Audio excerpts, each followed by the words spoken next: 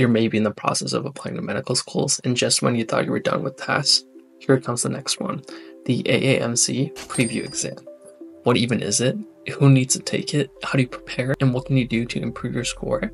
In this video, I'll be taking a deep dive into everything that you need to know about the AAMC PREview Exam, from which schools require it, how it's structured, how to practice, and a powerful strategy that you can take to crush this exam with confidence. Hey everyone, welcome back to my channel. This is Montu Med, and today I'm going to summarize every single video, podcast, and Reddit post that I've found on the AAMC PREview Exam, and also my own personal tips and tricks about how I was able to score in the 93rd percentile in just one day of studying for this exam.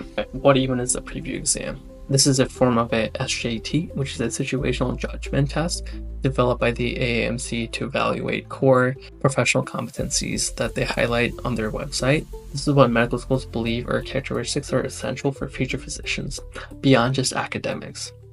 It measures how you approach the real world, ethical and interpersonal challenges, things like teamwork, reliability, ethical responsibility, resilience, adaptability, service orientation, cultural competence, oral communication, and integrity.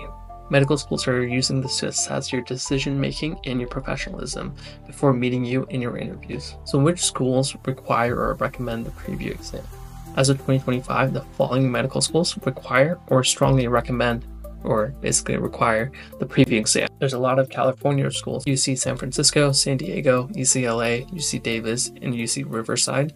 And then you have University of Illinois College of Medicine, University of Florida, Texas A&M, Morehouse School of Medicine, Carle, Illinois, the Geisel School of Medicine at Dartmouth, Mercer University, University of North Carolina, Wayne State University, and the list is growing every single year. Pro tip: always make sure that you're checking the school's admissions site for policies that may change year to year. So some of the logistics behind the exam. The cost is $100. There are multiple dates that are offered throughout the spring and the summer, from March till September, for when you can take the exam. It is a remote exam. It is taken online and proctored through a secure browser. There's about 75 minutes total to take the entire test. Remember how I said I scored the 93rd percentile? The scoring is basically a range from like a 1 being a low and then a 9 being the high score. And you're given a percentile in a 3-number range for where you fall within this total range. And schools interpret this value in context with your entire application. So the exam format and the question types: there's 30 scenarios total, each with 4 to 8 responses that you must rate the appropriateness for each response on a 4-point scale. 1, very ineffective. 2, ineffective. 3, effective. 4, very effective. You might be like, what the heck does that even mean? You'll see situations like you're on a clinical team and your team leader speaks over you repeatedly. You have an idea, but you don't feel heard. So what might you do? Options might include: 1, tell the leader directly that you feel disrespected. 2, ask a peer for advice. 3, go to a supervisor. 4, say nothing. And then you must rate each response on that 4-point scale, from very ineffective to very effective. You're not ranking them in order or choosing one. You're going to evaluate each response and pick a multiple choice option from those 4 options that I had mentioned earlier. So what are some of the proper resources that are available? The AAMC, the writer of this exam, provides free official test materials, which are your best source, since it is coming from the test creator themselves. There's a preview examination guide, also from AAMC. I just looked at it. It is only 9 pages long, so download that from the site and read it in entirety. There's also a practice exam, which is 30 full practice scenarios, and they also include scoring and rationales for each correct and incorrect ratings at the bottom. I mentioned that this is to assess some of the professional competencies. They actually have a website on this, and I will link it in the description below. Check that out and make sure you read through that. And another note: if you're taking PREview Exam, you might also be taking something called the casper exam. I'll have another video on that, so feel free to check that out. But some of the strategies may overlap from that, so feel free to use those and try to do birds with one stone there. So how do you take the practice test like the real thing? How do you simulate real test conditions? I want you to be able to set aside 75 uninterrupted minutes of your time to a computer that is not going to crash and plugged in. Then I want you to mimic the testing conditions as best as you can, including no breaks, no distractions, not getting on your phone, etc. And then I want you to print out or pull up a copy of the grading rubric and then go by question and why you might have rated something differently than the key. Don't just grade yourself, ask what value of the core competencies. So pull up that list again. What's this question directed at? This is where the growth happens. What was my own mental framework for answering preview questions? You don't need clinical experience to do well on this exam. You just need a professional mindset. Okay, I want you to be thinking of these 4 words as you are reading through the questions and the stems. Respect. It's the action respectable to others, patients, team members, supervisors, systems, etc. Disrespect is almost always a red flag, and an easy way of ranking it as very ineffective. 2, responsibility. Are you taking ownership for the actions, or are you shifting blame? Doctors have to take responsibility even when it's difficult. 3 is reflection. Does the response involve some sort of introspection and seeking feedback if you're unsure? That would be a green flag. And then 4, resolution. This is probably overlooked. Does the response actually move towards resolving the issue and answering the question at hand?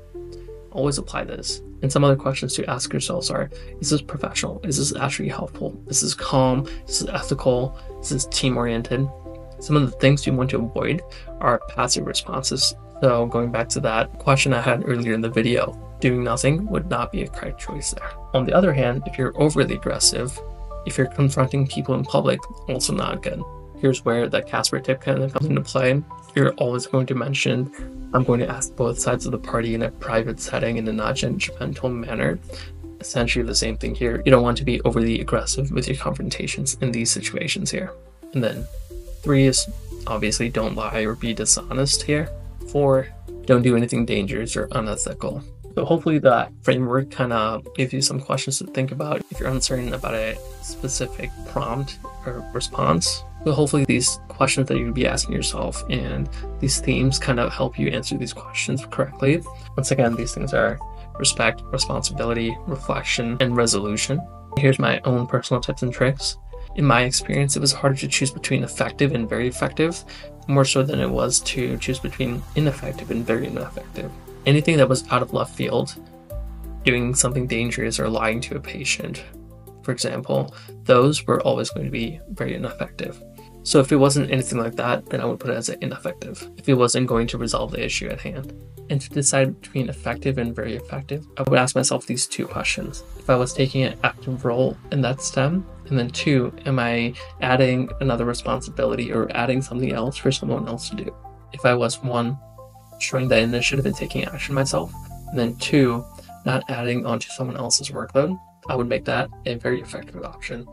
Whereas the other option, I would have marked it as an effective option if I didn't answer both of those questions correct.